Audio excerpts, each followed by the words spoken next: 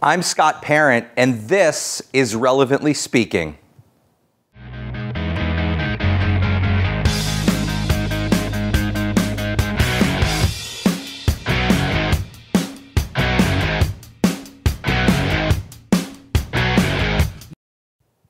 Hi, everybody. Welcome to Relevantly Speaking. You know, summer is just about here, which usually brings change in our attitude, change in the weather.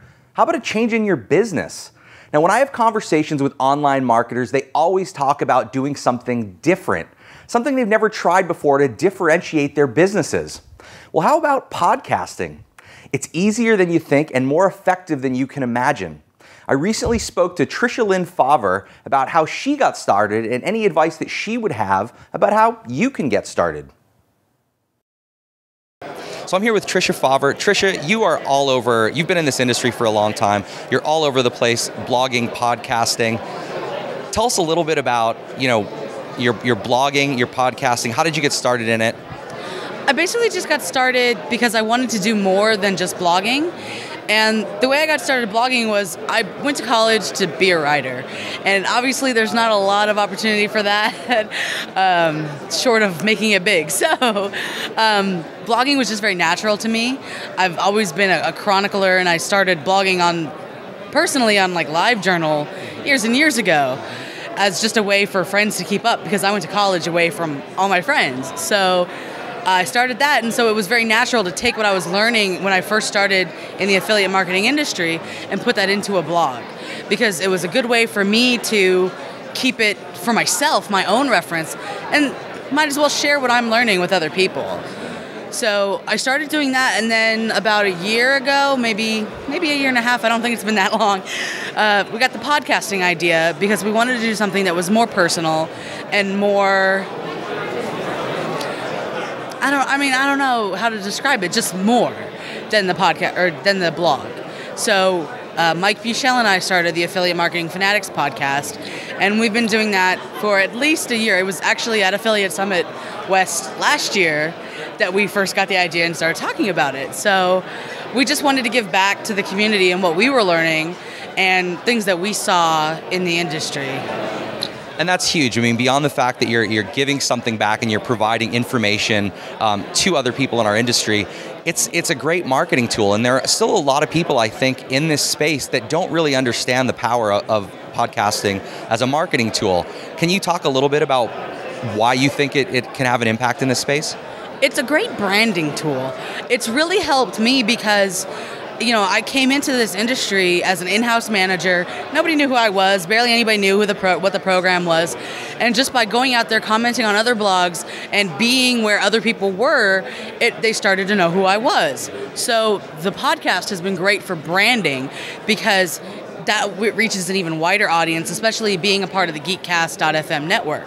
So on that network, there's all these other shows that are great, so people stick around and listen to the other shows. So that's been a really great marketing tool because anything we talk about, we link to in the show notes. I link to on my personal blog. And, so they're getting links, they're getting traffic, and we can talk about anything. And we can talk about it good or we can talk about it bad. So it's really beneficial to use it to market because people listen to us, they know who we are, they start to get to know what kind of, get to trust us and our recommendations. So if we're talking about a tool and we're saying, it's not very good, then people are maybe going to shy away from that. But if we're talking about something, we're raving about it and saying, how great, Data Feeder is, then people are going to start to try it. What's some advice you'd give to somebody that maybe is thinking about trying podcasting, but they don't really know how to start? It's really easy. It's so much easier than I thought it was going to be. And we didn't have to make any investment beyond $40 for a Pamela to record on Skype. My co-host Mike is in New York and I'm in California. So we record on Skype. We bought Pamela, which is an add-on program to record, and that's it. Geekcast.fm has been very nice, and they host everything. And in terms of the editing equipment, we use a free editing program. And there's a lot of podcasts out there that don't even edit. The only thing I ever edit out is the different pauses, and we're stuttering trying to figure out what we're going to say, or any like weird things that happen in Skype. But there are plenty out there that are just talk. And that's what people look for. They're not looking for a well-polished, crazy, flashy, thing. They're looking for the content. So as long as you have good content and good things to talk about, nobody's going to care if somebody's on the phone and somebody's on Skype and the quality's a little, it's the content that's going to drive people. So if you have good content that you want to share, that's all that should matter. And you should just start doing it. Obviously, we here at Media Trust buy into the effectiveness of podcasting. We've been producing this show since November of 2007. So get out there, grab a camera or a microphone, and start talking. That's our show for this week. My name is Scott. Thank you for watching.